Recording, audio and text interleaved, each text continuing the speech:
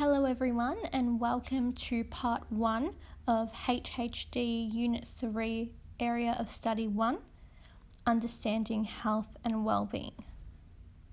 The focus of this video will be dot points 1, 2 and 3. Concepts of health and wellbeing, including physical, social, emotional, mental and spiritual dimensions, and illness, and the dynamic and subjective nature of these concepts, benefits of optimal health and well-being and its importance as a resource individually, nationally and globally, and the prerequisites for health as determined by the WHO, including peace, shelter, education, food, income, a stable ecosystem, sustainable resources, social justice and equity. Concepts of health and well-being. I would suggest memorizing these 4 definitions. It'll just make it easier. If you get a define, you won't be losing easy marks, and they'll also add substance to those higher order thinking questions. So health, a complete state of physical, social and mental well-being, and not merely the absence of disease or infirmity. Wellbeing, a complex combination of all dimensions of health characterized by an equilibrium in which the individual feels happy, healthy, capable and engaged. Disease, a physical or mental disturbance involving symptoms, dysfunction or tissue damage. Illness, the state of feeling unwell, a more subjective concept related to personal experience of disease. The dimensions of health and well-being. Physical health and well-being refers to the functioning of the body and its systems, the ability to perform daily tasks and activities, having a strong immune system, healthy body weight and adequate energy levels. Mental health and well-being refers to the current state of well-being of a person's mind or brain and their ability to think and process information.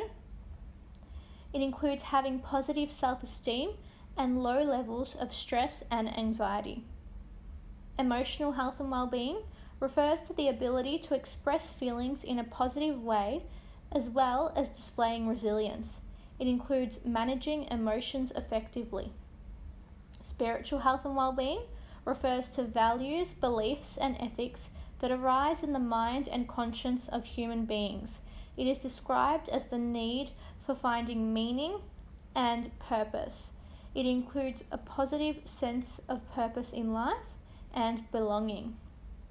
Social health and well-being refers to the ability to form meaningful and satisfying relationships with others and the ability to adapt to different social situations. It includes having a supportive network of friends and being able to communicate effectively. Characteristics of health and well-being. Interrelationship. This refers to all of the dimensions of health and well-being affecting each other. For example, if someone breaks their leg, they may not be able to attend school and therefore will be prevented from developing satisfying and meaningful relationships with their peers. Subjective. Health and well-being means different things to different people dependent on their own circumstances and situation. For example, Ted and Sylvia both have the flu. Ted has had the flu before, so it's not a hindrance on his everyday life. He feels well and is able to attend work after taking some medication. Sylvia, on the other hand, has never had the flu before and it affects her quite severely. Thus, she needs to take a week off work in order to recover. Dynamic. Health and well-being is constantly changing in relation to our own experiences and interactions. It can change rapidly, for example, the death of a loved one, or at a slower rate, for example, the constant consumption of unhealthy foods will cause a change in health status. Benefits of health as a resource. Individually, Children can feel well enough to go to school where they receive an education and improve their literacy skills. Adults can feel well enough to work and earn a stable income. Parents who are well enough to work will have money to feed their children, thus preventing malnutrition. And people are able to do the things they enjoy, for example, going to the gym. Nationally, the country can grow economically. More people working means more taxpayers. The money taxed can be used to develop better healthcare systems to further improve health and enable universal health coverage. An increase in income for the country allows the country to compete with others. Globally, the morbidity and mortality rates will reduce, meaning that countries will be able to focus on other issues such as working collaboratively to address climate change. Governments in each country can develop their healthcare systems, reducing the number of communicable diseases and therefore reducing the risk of global disease outbreaks. With many countries moving into the high income category, which we will look at in Unit 4, they can join forces to eradicate poverty in low income countries. The WHO Prerequisites for Health.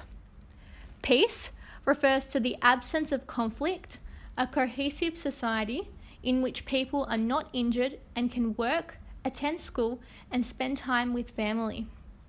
Food refers to having a reliable food supply, the prevention of malnutrition, strengthens immune systems to fight off pathogens.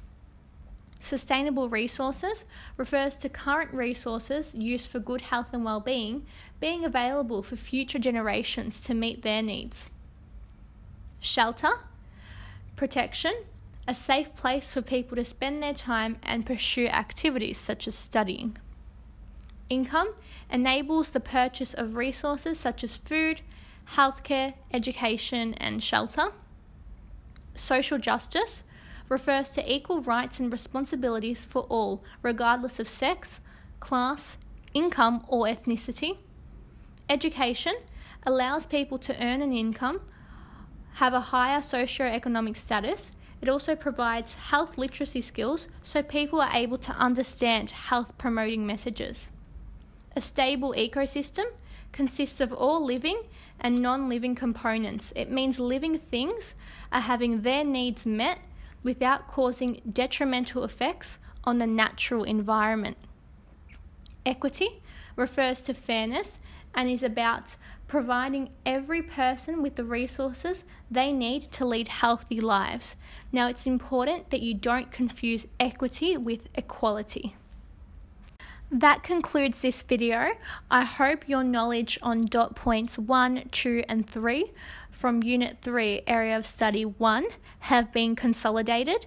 If you do have any questions, feel free to email me or leave them in the comments below. Thank you.